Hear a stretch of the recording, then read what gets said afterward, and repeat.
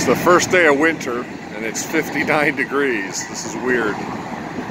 Down here looking across at the Canby depot.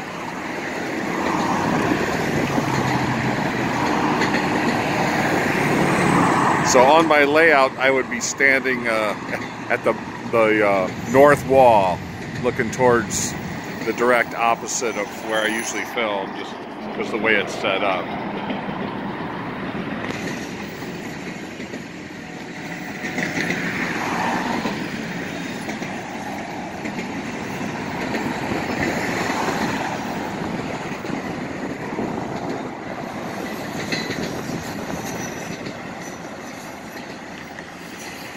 That green overpass was a private road built to take log trucks across the highway, across the railroad, and then down to the Willamette River, where they'd be taken care of down there. Now it's a walking trail. You can see the crossing arms. There's a Y there.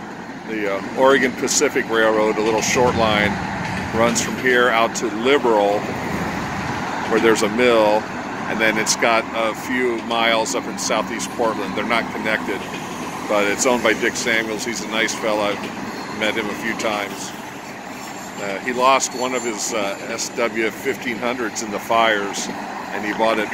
He bought one that he had sold back from another company. So interesting stuff out here. See you later from Canby. Waiting for my snow tires to be put on. Well, it's 60 degrees, but that's Oregon. It'll be 30 tomorrow.